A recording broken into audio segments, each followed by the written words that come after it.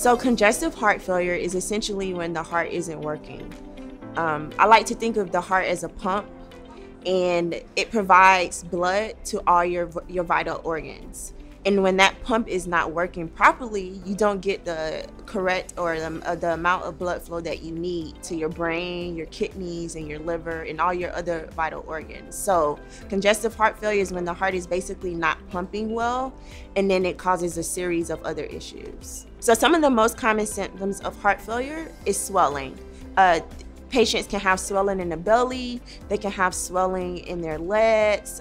So swelling is usually a common symptom. Another symptom is shortness of breath while walking. So for example, you may have a patient who said maybe 3 minutes ago, I could walk 2 miles, and now they're coming in and saying I could only walk a half a mile.